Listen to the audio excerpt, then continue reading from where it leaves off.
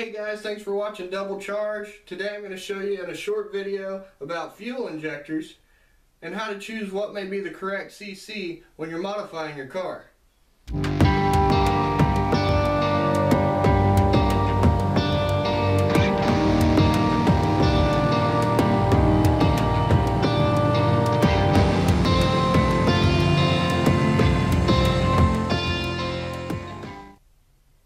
So I bought these 65-pound 700cc injectors to replace my stock injectors on my 2015 V6 Dodge Charger. Now these injectors are good for roughly 525 crank horsepower. A lot of people, don't know how to figure those numbers, and they rely on either their mechanic or someone they know to kind of figure that out for them. Today I'm going to show you how to choose the right injectors for you. Now before you choose which injectors you want, you need to have a goal. What is the horsepower number you're shooting for, and how are you going to achieve that?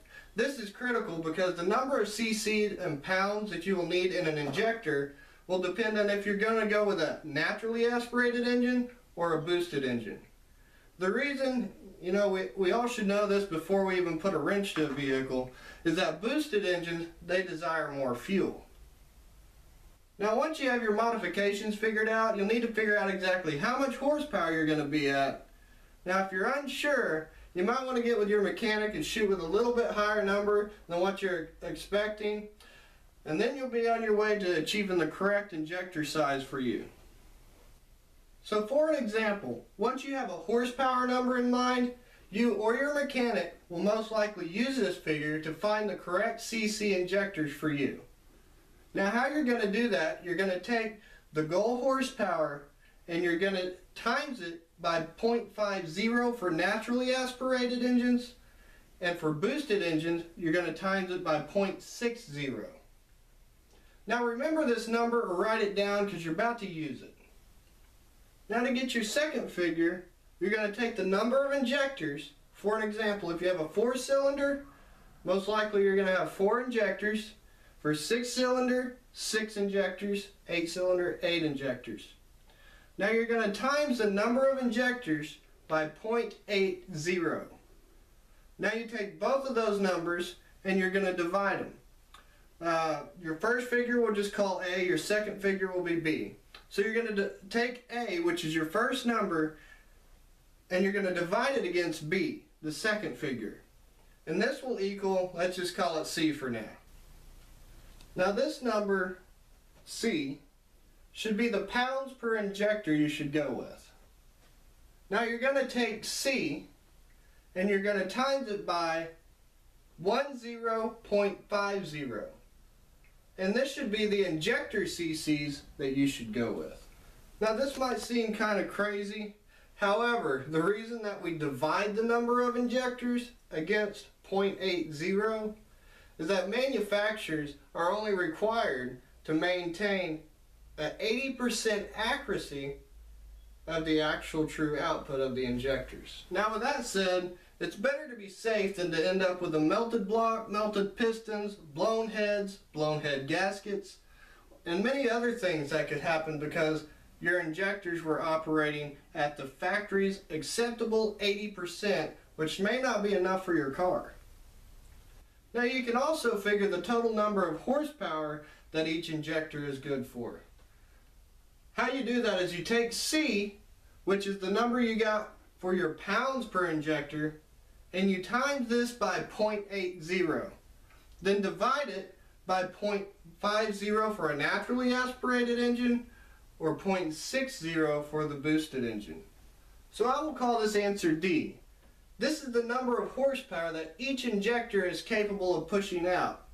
Now you times this number by the number of injectors that you have, and that's your maximum horsepower that your combined injectors can handle. So one important thing to remember is that these figures are off the crank horsepower, not the wheel horsepower. If your wheel horsepower is close to the number that your injectors are rated for, be safe, don't blow up your engine. Go buy some more powerful injectors and get a good tune before you decide to hit that gas pedal again. So in other words, don't starve your car. If she's hungry, feed her. Now just in the case that this was a bit complicated, I want to try and clear that up with some hands-on figuring. I'll show you with actual numbers and how I find the correct injectors that I use for my 2015 Charger, which is soon to be the world's fastest V6. Now if you just bear with me for a little bit, I don't have all the software I need to run this through my computer. So what I'm going to do is I'm going to go through it with you. I have a printed piece of paper here and a clipboard. So what we're looking at right now is a goal horsepower of 500. So I got my goal horsepower written up there. So you take that horsepower, and that is crank horsepower by the way, and you times that by 0.50 naturally aspirated or 0.60 for a boosted setup. So I'm going with the boosted setup right now, so I'm going to take 500 times 0.60. That'll give me an answer of 300. Leave that number there for right now.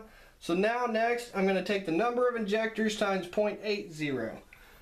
So the number of injectors I'm going with today is 6, since I'm obviously doing a 6-cylinder setup. So I'm going to take 6 injectors times 0.80, and that's going to give me an answer of 4.8. Now I'm going to take those two numbers, starting with 300, and I'm going to divide 300 into 4.8, and this will equal C. And that's the pounds per injector that we're going to be using. So it would be at a minimum of 62.5 pound injectors that I'd need for their 500 horsepower setup. So next we're going to take C and we're going to times that by 10.50, and this will equal the cc's per injector that we're going to need at a minimum. So that number would be 656.25 cc's. Now we're going to do this a little different way, just so you have it in case you ever need it. We're going to do horsepower per injector. So how we're going to do that is we're going to take C, which is the pounds per injector, and you're going to times that by 0.80. Then you're going to divide it by 0.50 for a naturally aspirated or 0.60 for a boosted setup. Now that answer will be the horsepower per injector, which mine obviously is 83.3. Now to get the total horsepower of the whole engine, you're going to be looking at taking 83.3 and you're going to times it by 6, the number of injectors, and that'll leave me with 500 horse. Now there you guys have it. Now you know next time you want to upgrade your fuel injectors, what kind of fuel injectors you might need. Now be sure to share this video with your friends, and keep in mind to always ask a mechanic before you leap into modifying a vehicle. If you have any questions, feel free to comment below, and don't forget to like and subscribe to my channel. You can also support my channel by clicking the support button on your PC. Now thanks again for watching Double Charge, and see you guys next time.